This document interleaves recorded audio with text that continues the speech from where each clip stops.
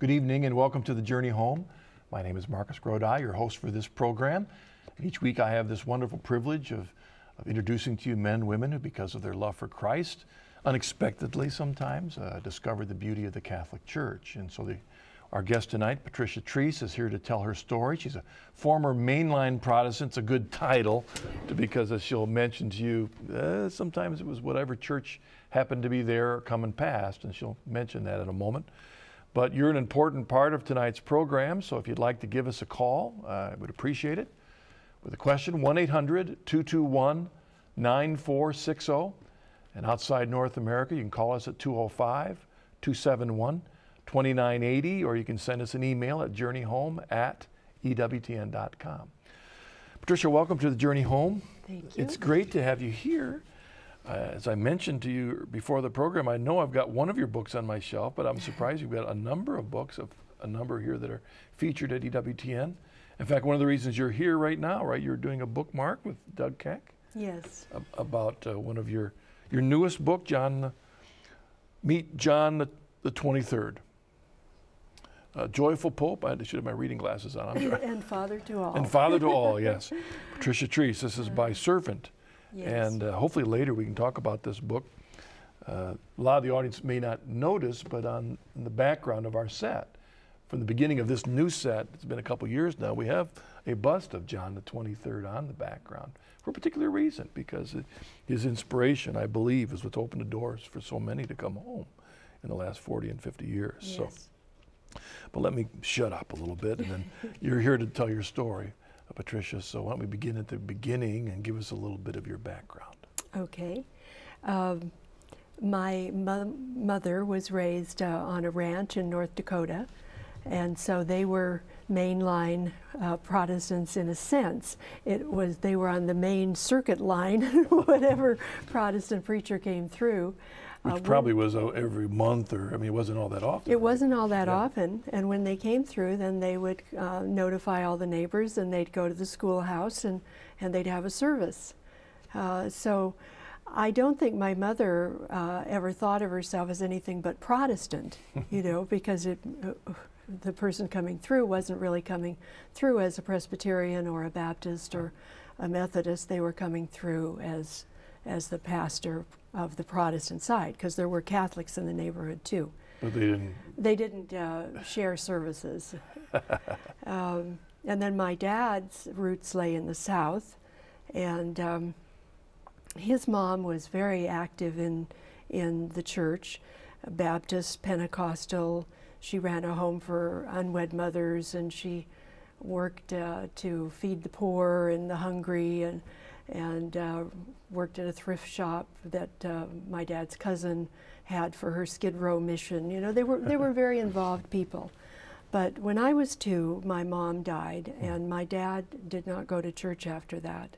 I don't know when he had stopped. I was 2, so I don't know when he had stopped. But he always sent me to whatever mainline Protestant church was handy.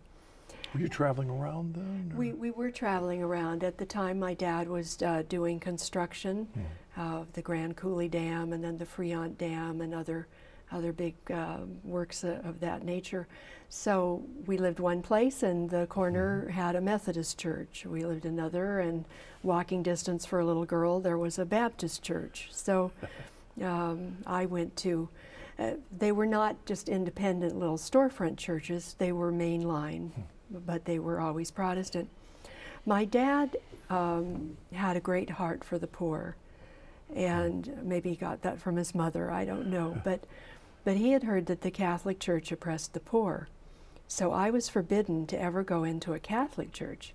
That was the only real directive that he ever gave me. If I wanted to go to the Presbyterians or to the Lutherans or wherever I wanted to go, it was okay with him, but I knew I wasn't to go in a Catholic church. That's an interesting claim, that the Catholic Church oppresses the poor, which is such an absolute contradiction. You know, to today, completely. You know, I can say, well, he was totally misinformed, because the Catholic Church all over the world is the great friend of the poor, and they don't have to be Catholic either. Right. But anyway, that's what he thought. And so I think the first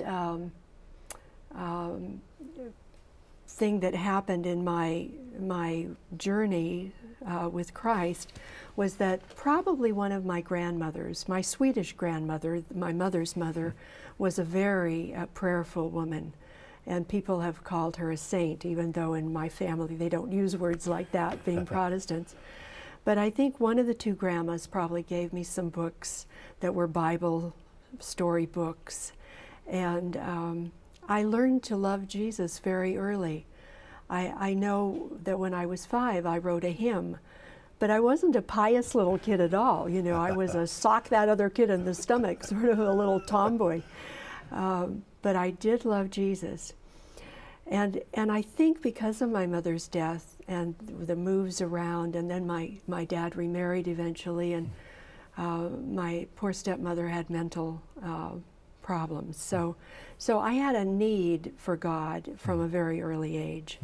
And so I was interested in churches, and nobody made me go to church. I wanted to go to church.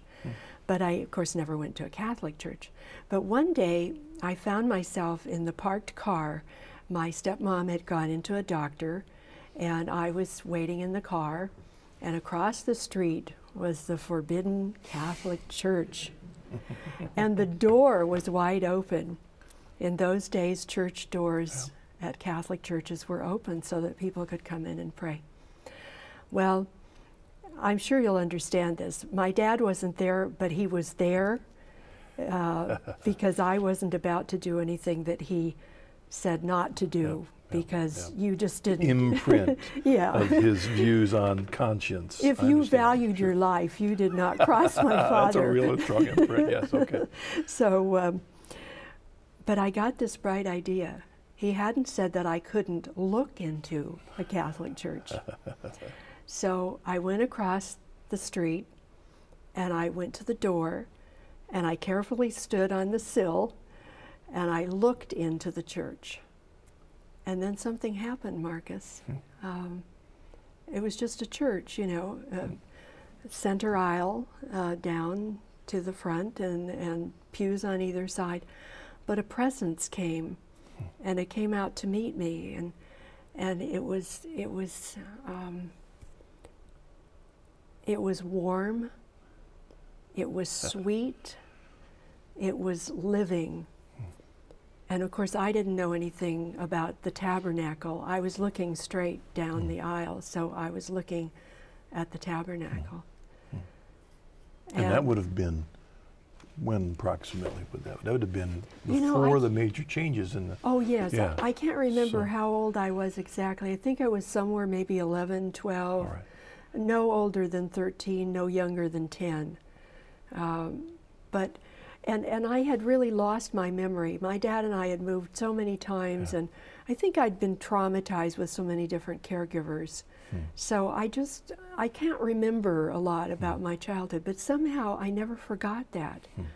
It was an experience that has stayed with me my entire life, even though it took me many years to know that was Jesus in the Eucharist who was reaching out to me with his love.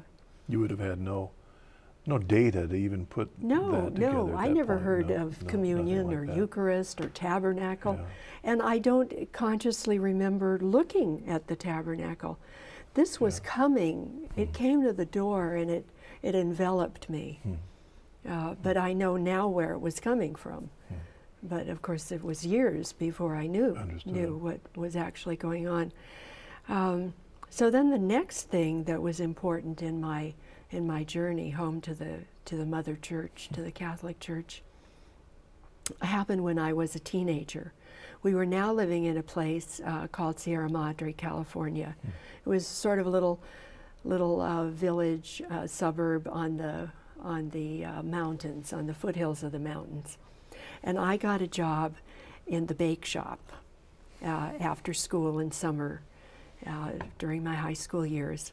And one day this man breezed in, and he was wearing this flapping, really loud Hawaiian shirt and baggy khakis, and it looked like he was in clothes that he got somebody's cast-offs. You know, they didn't fit real well. But everybody in the bake shop perked up the minute he came in, and his face was very Irish, and it was full of freckles, and he was kind of an older guy, but this big smile and just this wonderful warmth. And one of the ladies working there said, "Oh, hi, Brother Richard." And this was a religious. He was a member of the Passionist order. And unbeknownst to me, there was a big Passionist retreat house up on the hilltop. And he was coming to pick up goodies for the retreatants. And he came many times to do that because they had retreats about every weekend. And I was an aspiring writer, and he was a poet. And he started writing me these little poems to Patty the Ivory Soap Girl, 99 and 44 100% pure. And we just hit it off. But it wasn't too long after that my dad died. I was 18 when my dad died. And I was just starting college, and I was going to a school that was quite a ways away, but still was far from any relatives of mine. And Brother Richard just took it upon himself to be my dad. He wrote to me almost every day. And one thing I had learned from my dad was that ideas in religion matter. My dad and I, in our perambulations, had been in Utah at one time, and my dad really admired the people there. But he said that their religious theology was not something that he could be part of, even though they wanted him to marry and stay. And so we left Utah. So I had this knowledge that it wasn't just who had the nicest church, who had the best youth group, or who were the warmest in their greetings, but that there was truth, and that we needed to look for what was real and what was true. So I pestered Brother Richard with questions about this church of his. Because you were approaching him with all the lingering anti-Catholic agenda that your father had kind of placed there. Yeah, I mean, he was talking about truth, but that didn't include Catholic truth. I mean, no, right? no, because those were the bad guys who hurt the poor. Yeah. So I was wary, and Brother just, I don't know where he found the time with his duties, but these fat letters came, and he answered question after question after question. And finally, I actually, during my college years, was making the circuits as usual, you know. Tried the Episcopalians, oh, that was a pretty church. Tried the Presbyterians, so that was nice, you know, good sermon, and went around to all the others. There were a couple that I kind of ruled out because they seemed more like a lecture series than a church, but by the time I was a senior, I actually started going to the Newman Center and went to Mass a number of times. And I had, the first time I went to a Lutheran church, found liturgy, and I loved it. It just answered something in my soul. So I liked the Catholic Mass. And as I was preparing to graduate, Brother Richard wrote me. I didn't have any money, but I had a couple of savings bonds, and I was going to cash those in and go to Europe before I went to work. I had a job on the Los Angeles Times as a reporter. I had majored in journalism. So I went to Europe, and he said, "Patty, be sure to go to Lourdes." And I didn't know anything about Lourdes, you know, but I went there. I knew so little about it that I went in November. There's no pilgrimages in November. But fortunately, some nuns had a hostel that was open, and that might be a nice time to go. Instead of, you know, the bazillion crowds. Well, there certainly was no crowd. The quietness of it. Yeah, well, they gave me a bowl of hot soup, and then they pointed me, and I went over.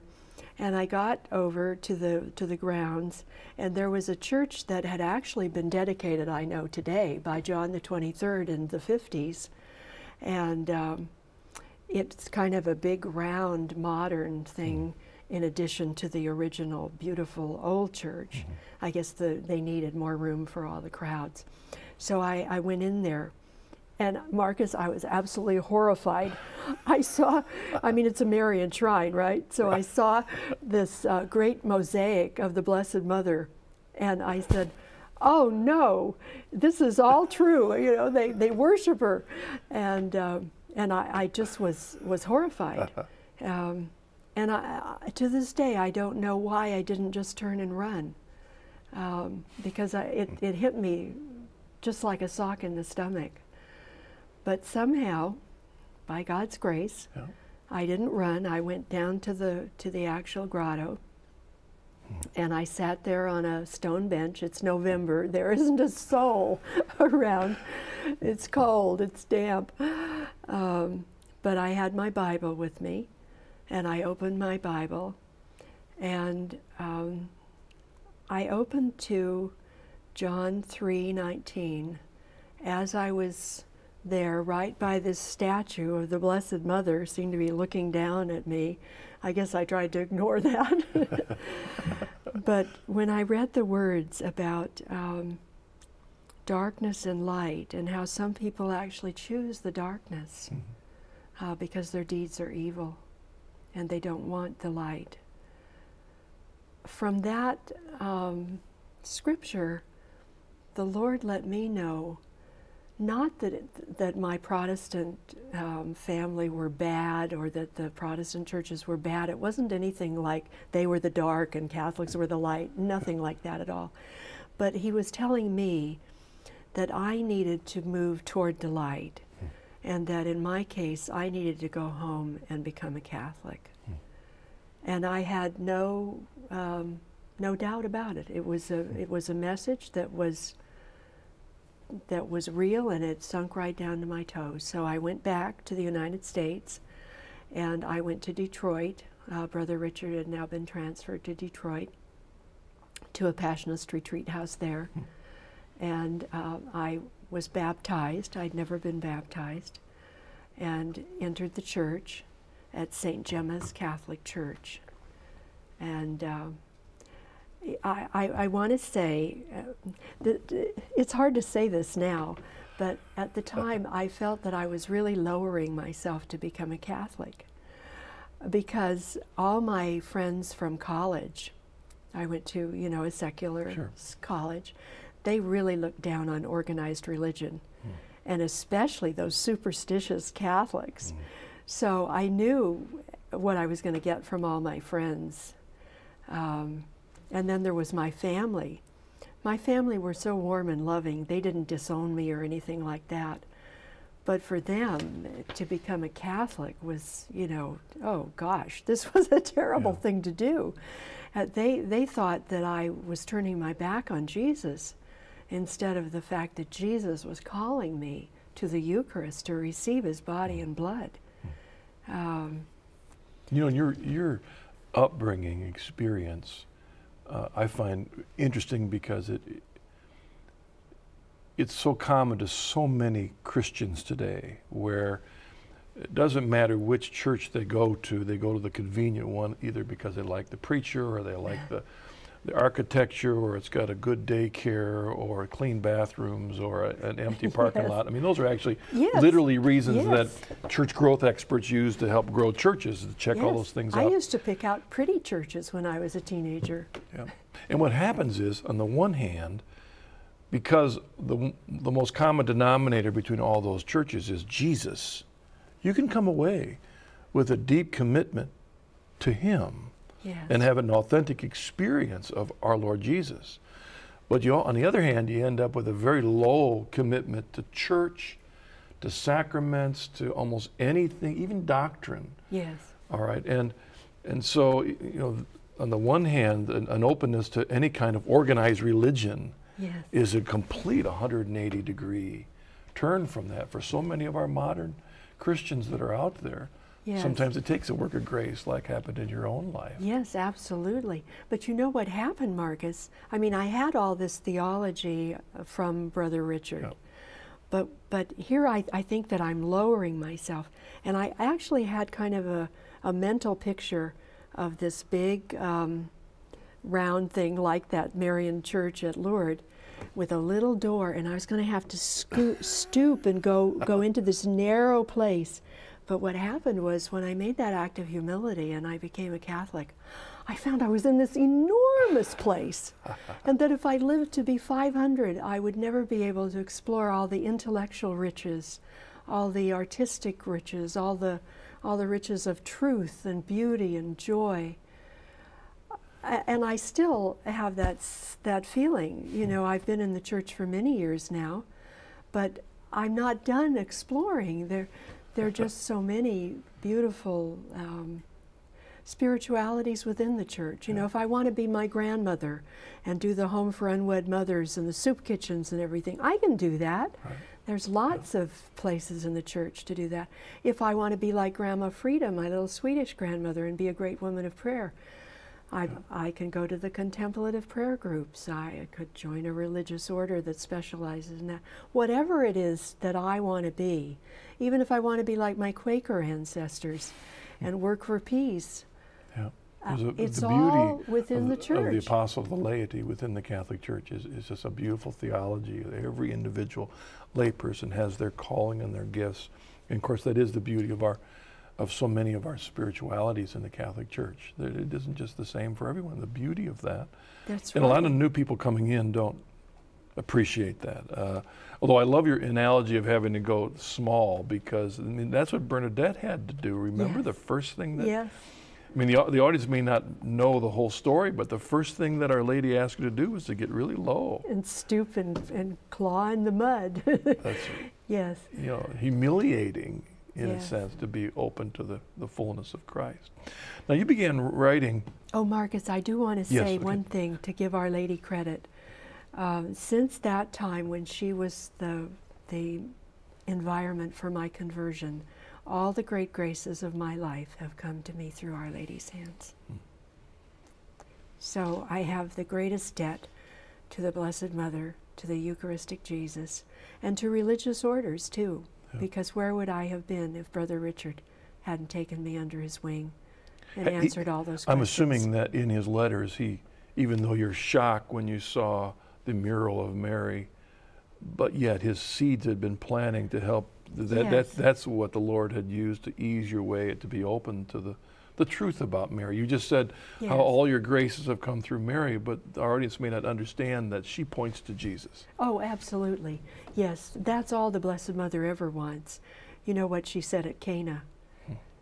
This is my son. Do whatever he tells you. Yes, thank you for bringing that out. And the other thing I wanted to mention is that in many of your books, you focus a lot on saints. How did you come in your own spiritual journey to recognize the place of saints in our spiritual journey? This was very interesting. You know, from the time I was a little girl, very little, I was attracted to human goodness. I just love good people. And when I entered the church, among the many riches that I found there was to discover the saints. And the saints just have accompanied me on my journey. I asked their prayers just like I asked the prayers of my friends and relatives, and like I asked the Blessed Mother to pray for me. And it's amazing how God sends me saint companions. When I had children to raise, he sent me St. John Bosco with his prevention system. And I raised my children according to Don Bosco's prevention system as best I could. And when I faced terrible illness, kidney failure, dialysis, you know, years of near-death experiences, so to speak, he sent me Padre Pio, who, when I felt so badly that I wasn't suffering nobly, Padre Pio explained that we're made for happiness, so of course we don't want to suffer, and that as long as we, at the apex of our will, want God's will, it's okay to moan and groan and pray the prayer I used so much at that time, help, Lord, help. And you wrote a book about Padre Pio, Meet Padre Pio, which is available here on EWTN's catalog. And then tell us a bit about why John XXIII? Well, I think God knew that I needed John as a companion. It's taken me 4 years to produce that, and now I'm talking about him quite a bit, so we could say we're going into our 5th year together. And he's such a wonderful companion because he is such a role model for all of us. You know, he didn't have the stigmata like Padre Pio, or he wasn't a great martyr like St. Maximilian Kolbe, on whom I wrote. He was out there in the world dealing with the demands of his huge extended family, his siblings, nieces, nephews, parents, and his work, having money situations, having his stresses from demanding bosses and sometimes jealous colleagues. One of them got him sent to Bulgaria for 9 years. And he just, you know, he had to deal with these human things that we all deal with. I mentioned to you before the show that with all the stresses he had in countries like Bulgaria, where he was hated for being a Catholic, and then he was in Greece during World War II when they were invaded by the Italians, and he was doubly hated. He knew loneliness. He knew what it was to be rejected, to be persecuted. And all those stresses led him to be a stress eater. And I think in a way this is wonderful. You know, so many people think that they can't be loved unless they're thin. And we have people who suffer from bulimia and anorexia. John was the greatest person of his time as far as being loved by the whole world. And he was fat. So I see that as God, you know, using everything. But he struggled. But then when he was on the diplomatic circuit, where sometimes they were served a meal of 32 courses, you know, and if you don't eat something, that's offensive to the country that's hosting the meal. So one thing I've wondered about is, given the places that he was sent, where, as you said, he experienced great persecution and hatred, though he was trying to make inroads for the faith in these places, that I wonder to what extent those experiences shaped his receptiveness to the Holy Spirit in this call for the council. I believe that God was preparing him throughout his life for the council that he began. Of course, he wasn't there except for the beginning of it, and that at that point he had stomach cancer, and he knew that his contribution was the suffering. But all of those experiences, rescuing Jews and working with rabbis in World War II, working with the Muslims, working with the Orthodox for humanitarian things, and practicing what I call the diplomacy of brotherly love. Those prepared him for being this Pope who could do so many things that would benefit the Church. One of the things he did as soon as he was elected in 1958 was to take a very unkind phrase pertaining to the Jews out of the Good Friday liturgy. When it had originally been written, it probably wasn't so bad. It just meant unfaithful, but perfidious came to mean, you know, the worst kind of treachery. And so he had that taken out. And the Turks actually, after persecuting him while he was there, they felt that he was the first Turkish Pope. You know, so he made people love him. All right, well, let's take a break, and then when we come back, we'll have some of your questions for Patricia Treece. See you in a bit.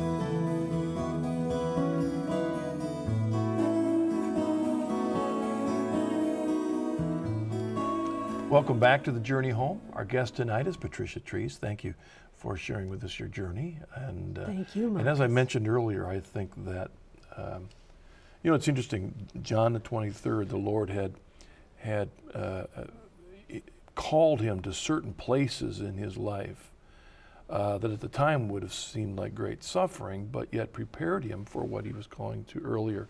And I even think in your own journey, your experience growing up, bouncing from one mainline church to the rest, probably helped shape your own the way you understand your Catholic faith and what you try and do in your books. I know one thing you've mentioned in your books is that you're very sensitive to Catholic terminology. Yes. As I am on this program too, because I know that we have a lot of non-Catholics that watch the show that aren't used to Catholic terminology.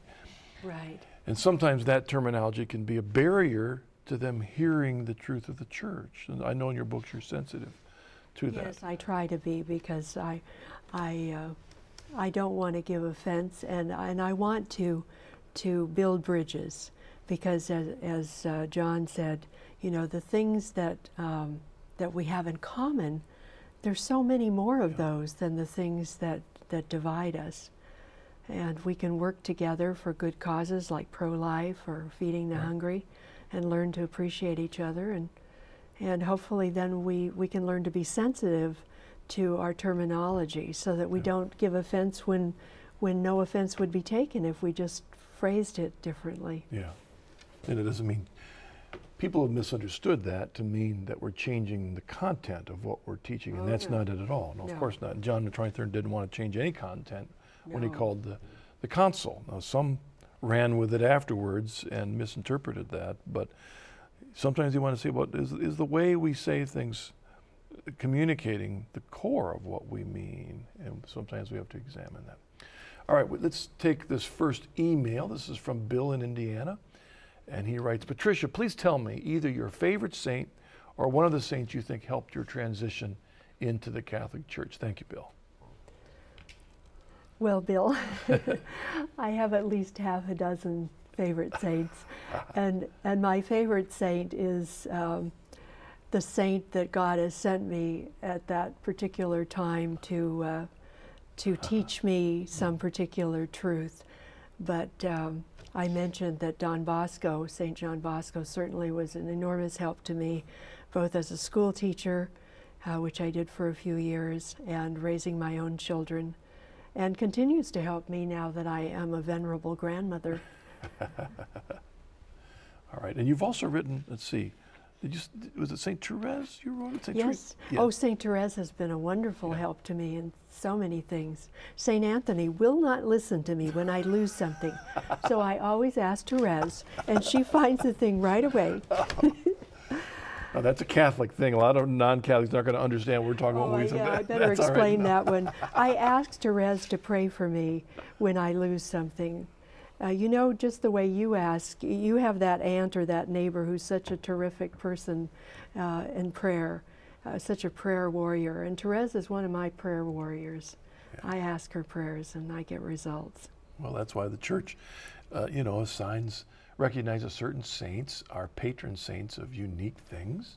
St. Cecilia, music, you know, so we see these, if you're a musician, then you have a patron saint that you can pray, that they would pray for you, ask them to pray for you to help you be faithful with your gifts. And that's why the saints are you know, our armor bearers as we seek to live our lives according to what God wants us to do. Yes, and St. Paul goes into that so much in Acts, you know, when he asked in many of his letters, he says, be imitators of me as I am of Christ. And in one letter, he says, be imitators of those that I have trained. So I see the church as the Holy Spirit, you know, handing down the faith through Jesus to people like Paul, and then Paul to their disciples and on down. And we are to imitate them because they love Christ, and we are to do that too. All right, thank you. Our first caller is Marie from California. Hello, Marie. What's your question for Patricia? Hello, Patricia. Oh, hello, Marie Oak. Oh, that's a friend of mine. Now that you've finished the book on Pope John XXIII, are you planning another book, Patricia? Maria. Well, I'm always no, I swear, but I sure recognize that voice. I'm always planning a book, And then God always comes along and I do the book that God wants me to do. So now I've learned, I never say what I'm doing next. But thank you for asking. I'll be doing something. All right. How many books have you written so far? You know, I haven't counted them. Oh, okay. But there's a bunch, at least 2 here, the EWTN religious catalog, if you'd like to find out about Padre Pio and John XXIII, the 2 books you were featuring here at EWTN. Yes. But I think this email also touches on another one of your books. Comes from Jim from Florida. Patricia, to what extent did your research involving the book A Man for Others and the experience of Maximilian Kolbe have on your conversion and draw you to the Catholic Church? And thank you for the book, by the way. It has had a profound influence on my life. Thank you, Jim. Oh, thank you, Jim, for that. I appreciate it. I didn't write A Man for Others. I get the credit, but the Holy Spirit wrote A Man for Others. And I was just the kind of the front woman. I had already been in the church for some time, but every encounter with a saint like Saint Maximilian Kolbe has to deepen your faith and make you so...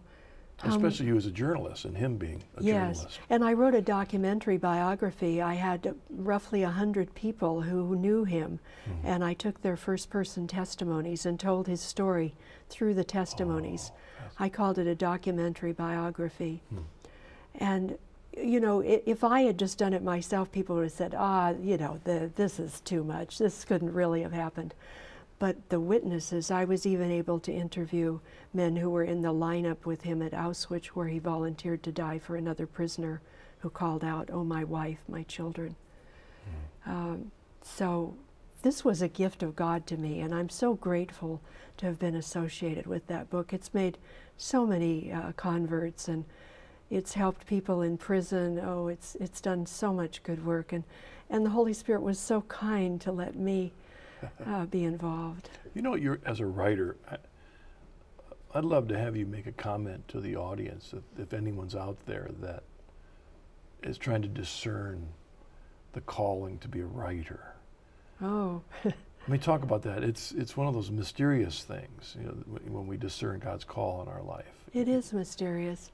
Well, you know, I had inherited a gift for writing lively, readable prose.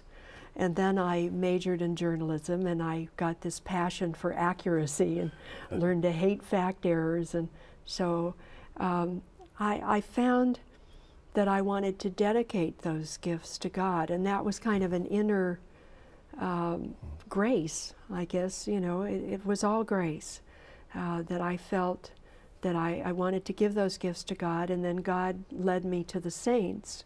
And I found that he had equipped me when I wasn't even a Catholic by the things I studied to do the work. I love languages, and so I took a lot of French in college and Latin in high school and so on, and so I was equipped. So I guess we just have to see what our gifts are, and then be open to how the Lord might want to use them.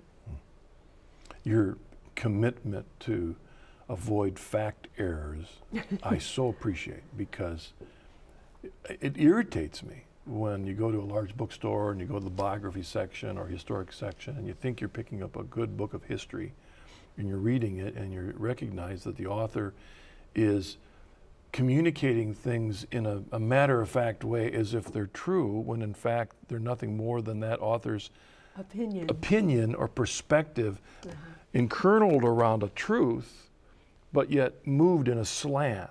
So that if you have 100 truths and each one is just slanted a little bit, pretty soon the end point is way off base. Yes, and that bugs me too. So I try not to do that. I do try always to go to the original sources. As we were talking about before the program, I went to the former private secretary, a retired Archbishop of John XXIII, and he gave me the materials or pointed me. And there were some other people that had been with John that I was able to get in touch with also. All right, well, thank you. We have an email from Diana from New York. Hello, what's your question? Patricia, I was wondering, what is the John Bosco method you used raising your children, and where would I find that? All right, thanks, Diana. Well, it's called the prevention system, and it's based on reason, religion, and kindness, and being available to prevent children from getting into trouble by just always having them involved in music and sports. Don Bosco was a great athlete and musician, but he was willing to lay down his life. He was so tired sometimes from being with boys all the time, so they couldn't get into trouble, because he was there to prevent that, he'd literally fall asleep against a wall. So it's somewhat demand, and I'm not saying I was up to that, but I did try to use kindness, and I did try to be available, and to help my children have a spiritual life. That's where the religion part comes in, a genuine spiritual life. I just say one thing about Don Bosco. He wanted to make sure his boys really went to communion because they wanted to, so he didn't let them file out in rows. They just got up from wherever they were in the church and went. That way no one who was in sin would feel pushed to go. All right. And really, he was very committed to this idea of giving them positive opportunities so that they can make a better choice than just trying to choose for themselves out there in the world and their culture. I mean, he was very committed to that, wasn't he? Yes, very. So probably a life of Don Bosco, they could find out more about this. Oh yes, she asked about that. I hope I have one coming out in a couple of years for his centennial.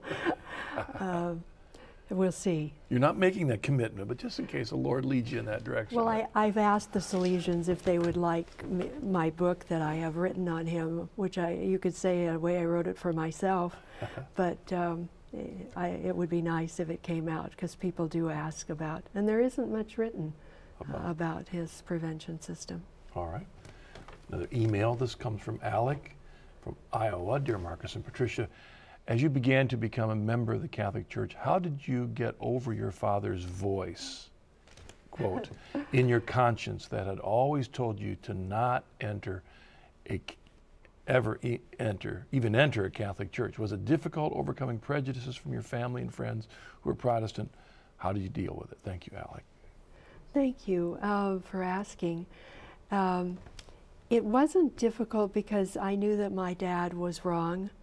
I knew very early on from my experiences with the church, with the hospitals and the receiving patients who had no money, and the missionaries helping people, and I saw that the church did help the poor, and I thought, well, dear Daddy was just a victim of his Southern prejudices, and that he would have loved the church because he loved everything that was reasonable and that was good. The second part of the question, refresh me. What was the second thing that I was being asked? Oh, about whether it was hard. It was hard on my pride when my intelligent friends from college, we had all been quite intellectual, and we thought we were pretty hot stuff with our grades and our honors and everything, and to have them, kindly dismiss me as, well, she's just eccentric. that was a little hard on the pride, and I'm sure it was very good for me.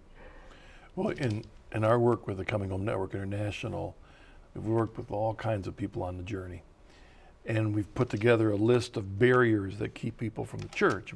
I think we're up to 16 major things, but the top 3 are always about the same: ignorance, prejudice, and bad Catholics, for want of a better phrase. In other words, ignorance, they just don't know the truth.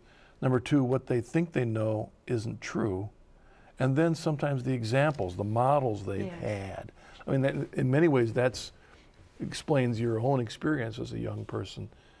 Didn't have the knowledge of the church, and what you were told wasn't true. Yes. And I don't know how many Catholics you really knew. Well, God was so kind to me because I knew wonderful people who were Catholics. Ah, okay, great. I sort of think of myself as a little Excellent. pagan baby out in the mission fields, and this wonderful missionary comes in and he feeds you and he clothes you and he answers all your questions about God and he leads you to Jesus. Well, that's what wonderful. The counselor at my high school was Catholic.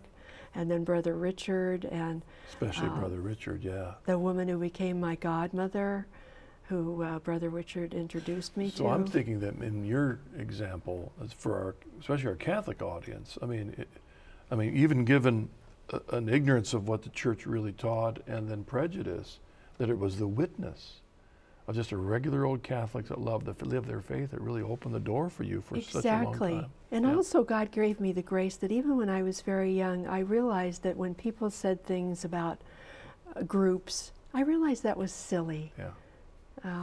That's a grace. Although by God's grace you made it through the intellectual environment of the universities too. Sometimes those can be the most devastating places in our country when it comes to the Catholic faith particularly. Yes, but fortunately Brother Richard was writing me almost go. every day. What a gift from God. What a gift indeed. Is he still here? Is he with the Lord? No, he died when I had only been in the church a few years. Is that right? Yeah. All right, let's see. That would have been a sad moment for you and with his It place was, in your yeah. life. It was losing another father. Yeah. All right. Got another email here. Jerry from Tennessee. Patricia and Marcus. I was raised Catholic, but have been bouncing around in different Protestant churches for almost 30 years. I'm trying to return to the Catholic Church, but feel like I am doing wrong because of some of the teachings I received that are against the church. Did you have a problem with this? And how would you overcome the guilt feelings? It was a little bit like the last question, but. Yes.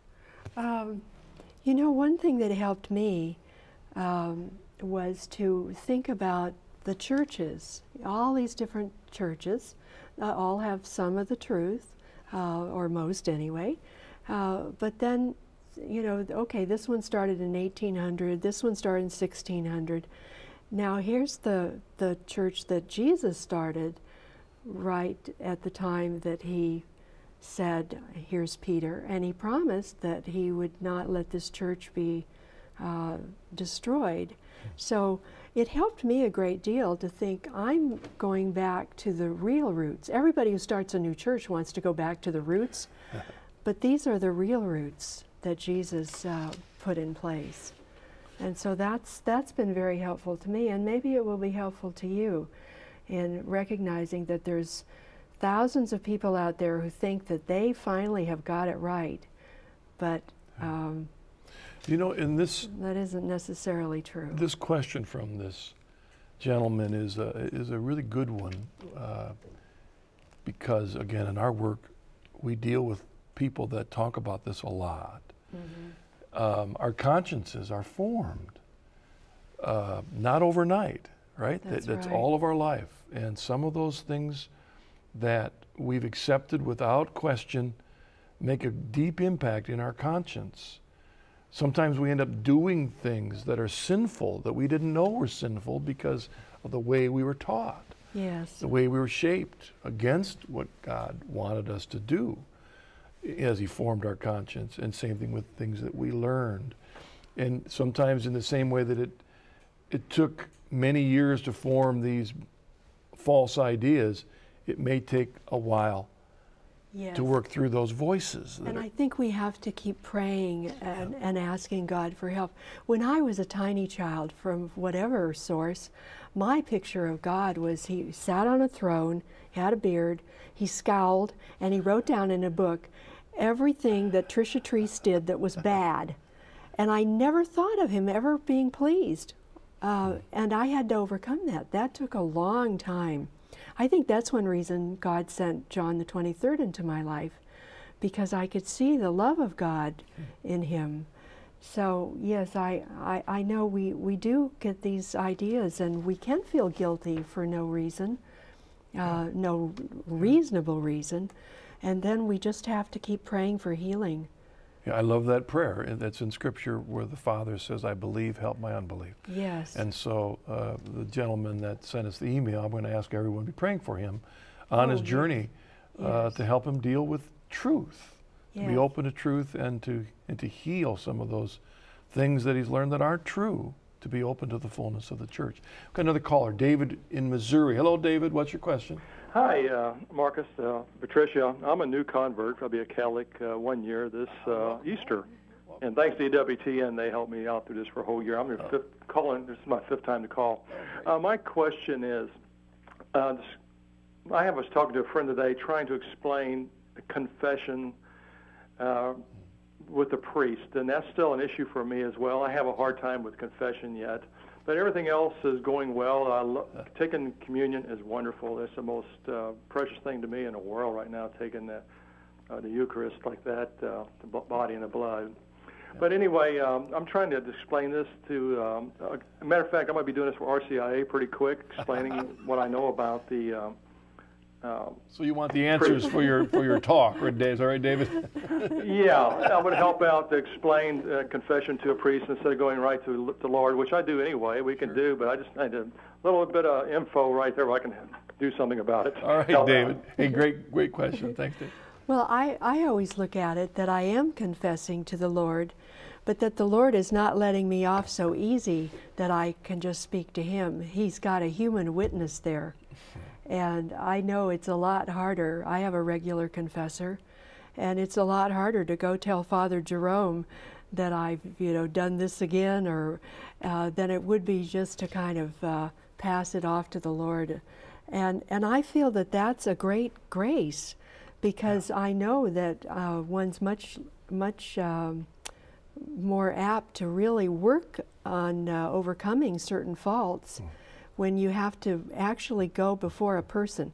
But I know that I'm not telling Father Jerome, and Father Jerome isn't the one who forgives me. I'm telling God. He's there as a witness, so that he sort of ante up here and be truthful and be thorough, and then He forgives me in God's name.